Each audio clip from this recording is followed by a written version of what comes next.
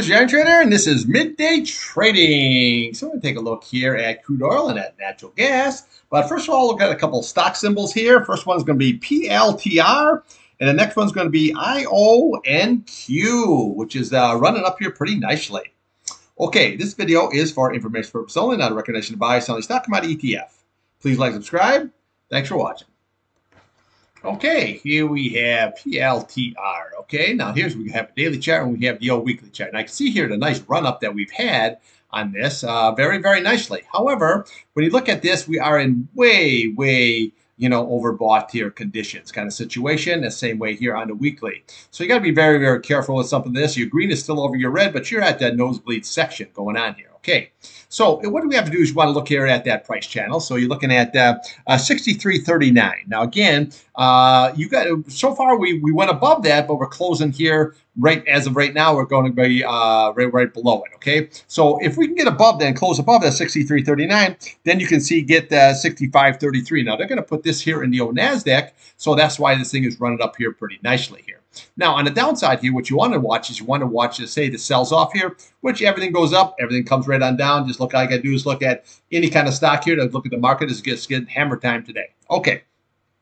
So you really want to watch just a couple of support levels here. You want to watch this high, the 62.08. That's going to be very, very key. Then obviously we want to watch this 8-day here at 59.18. Okay, that's going to be key. Now again, there is this. You have your 21-day and you have your 50-day. That's obvious. But we want to watch the bottom of this candle here. This is that 46.86. There's your gap. And then we want to watch the top of this at 42.04. There's your fill. So your gap and your fill here, okay? But again, if you just watch this price channel here, if you can close above that 63.39, then we can hit that 65.33 level. Now, again, I'm not saying that it can't go a little bit higher here, but just if you own this or you trade this here, just be very, very careful here. A little bit of pullback. As long as we hold that 8-day, you're good. So even if this pulls back down to that 8-day, this would be a good buying opportunity here. But I say if it does sell off here, then all you have to do is just watch the top of these candles here, what we have here.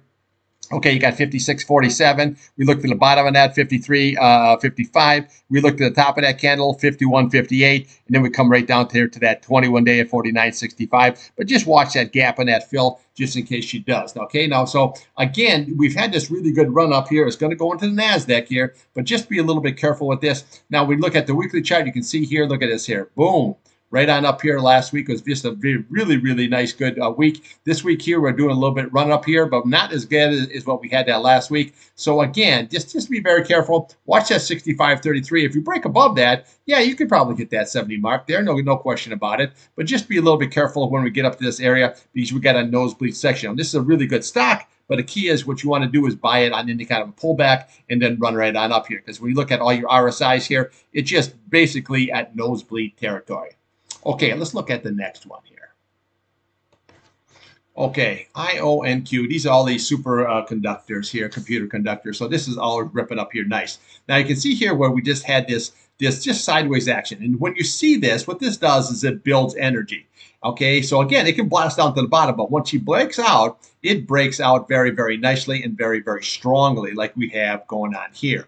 Okay, so we got as high here as 29.48 level. You always want to pin that 30 level. That's going to be very key. But when you look at it on a weekly chart here, okay, we have that high there of 29.48 there for the week here. So obviously, like you see, we can go here. This is your target, 35.90. Okay, so that's what you're going to be shooting for if it keeps right on going. Again, if it gets above that, well, then you can go higher. You know, I mean, you can go up to that 40 level and then go toward the 50 level here. But you're getting at, again, at a nosebleed section here. You never want to see when something comes right up there like this. It's always going to come down, just like we had here. Eventually, you'll see this topping tail, and then you want to take it all the way on down. So when you look at the downside on this here, you just want to watch some of these candles. This is going to be key level here because this is where the breakout was. Okay, so you're looking at 25.68, and then we have this nice 8-day here below that at 23.90. Now again, if it holds that, as long as it holds that 8-day, this is very, very bullish here because you can go sideways action,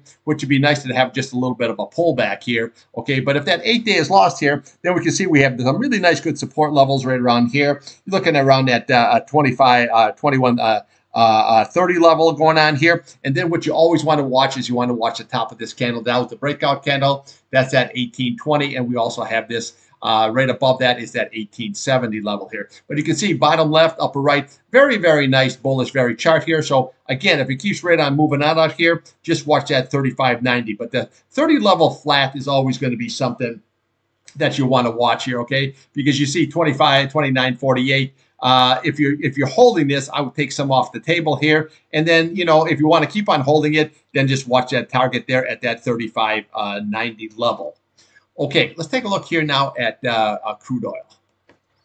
Okay, here we have crude oil, your daily and your weekly chart. Now you can see here where we were trying to get something going here today, but realistically, you're really fighting a losing battle here, because what we got here now, see this 8-day, how that's rolling over. That's rolling over here. You cross the 50-day, you cross the 21-day. That's going to be super big time resistance. Okay, so on the upside, just watch that 69.31 level, and then right above that we have that 69.79 level, and then we watch that 50-day at 70.52. But you got to really close above that if you can. Your target's right there at 72.88. Downside, okay, it's very, very simple here. So far today's low. What do we have here? You had 67.12. This is the candle that you're looking for, 66.94. And then realistically, you're looking at this price channel, which is basically right there, which is, what do we got there? 66.72 level, which is the bottom of that candle. If that's lost, you're going to come right here to the bottom of it here, and you're looking at 66.33. We're going to come here. You're looking at 65.63, and then your retest down there at 65.27. Now, again, if this is lost, I showed you this here before, okay, that's that price channel. Then we're going to come looking at the bottom of this candle right here. You're looking at 64.36, and then here's the big boy right here at that 63.64. That's going to be your target if this 65.27 is lost here. So all I got to do is just go to the left of the chart here, okay? And then what you can do is you can just start coming all the way down here. Okay, you got your 61.74 level, and then we just start going all the way down, 61.56, all the way down here until we hit that 60 level. But you can come all the way here to look at the top of this. You can come all the way down to that 54 level very, very easily here. The key is going to be holding this 65.27. If that's lost, it's going to be like a domino effect coming all the way on down here, okay? But this again here, now this is not political. Every administration has certain things, that you want to go long and what go short. So when this administration comes up here, what you don't want to do is he's going to take all the subsidies off of these EV cars. So you don't want to buy Ford, you don't want to buy GM. You still want to buy Tesla though, because they're going to be the winners of the bunch, because everything else is going to be pretty much gone. Rivian and all these guys, and Lucid, that's all just going to disappear. Okay, so once you take those subsidies off of $7,500, that's gone. Okay, they're really going to be attacking these drug companies here. I mean, don't waste your time with that. Wind, solar, that's going to be another tough situation. And anything that's going to be associated with this government here, okay, that's going to be lost there too. So just always remember, whenever administration comes in, you just trade whatever they believe in, okay? And that's how you make the money in the pocket. So realistically here, just watch this key level right here. This is going to be key. This is going to be that 66.72. That's lost 65.27, and if that's lost, here's your big target. It's going to be 63.64. Once that's lost here, then we can figure out exactly where we go. But just remember, you got a $40 area all the way down here too, okay? So just remember that. Okay, let's take a look here now at natural gas. Okay, here we have natural gas, your daily chart. Now we can see here what we did, okay? So what we had is we had this big red candle. We do a nice sideways action. And then now today we hit a low here. What did we hit down there? 2.68, okay? So all you have to do is, as long as we're holding this 2.65 level, we're doing okay, because we hit it 4 days in a row off of this bull flag scenario, okay? And then right below that, we have that 21-day. You're sitting right there at that's 2.652, okay? And then we have this 50-day at 2.59. But if you notice that this 21-day is, you're still on the upside, upswing, and same way with your 50-day, you're up on the upswing.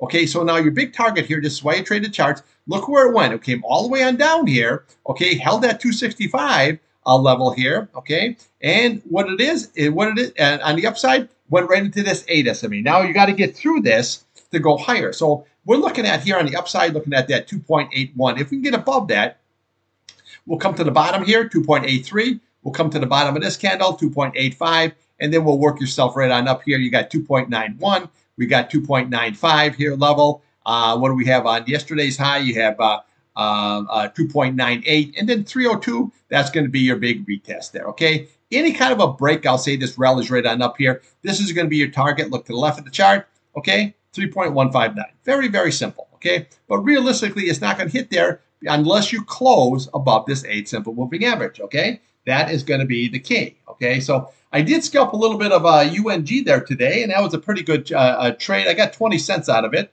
So I was happy with that there. And I'm going to see here, I'm just kind of holding, keeping the powder dry here. If we can close above this 2.81, then I would jump back into the long and take it up to 3.02. But if we can't, then we have a sideways to down action. So right now, what you're doing is you're trading here the 21-day, the 50-day on the bottom, and we're trading that 8-day there on the top, okay? So we're trading this range here. If you break up out of that, well, we know where it's going to go. If you go on below it, we hit that 21-day, we hit that 50-day, and then we can hit all the way down here to this retest here of this 2.51 level, okay? So right now here, you're sitting at 54. That could go either way. Your green is still above your red here, so this is not looking too bad here. So we had a nice, good bottoming tail situation, but you got to get above that 8-day for it to move higher.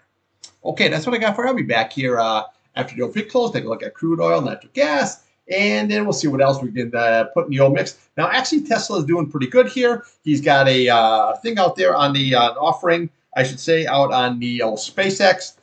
So that's ripping and rolling. He's going to be a big beneficiary of all this thing. So never get too bearish. Anytime Tesla pulls back, that's a buying opportunity. For me, I own it long. I'm a long owner of it, and I also trade it. So it came right on down there, got as low here as 309.22. I got in at 310. It got as high as 324. I dumped it at 320. I could have got a little bit more of it, but I took my 10 points, and boom, I'm gone. So I own it, and I do trade it. It's a very good stock because it moves, okay? And I think it's going to do nothing but just move here going forward. Now, the banks, Goldman Sachs, JP Morgan, are doing pretty good there today.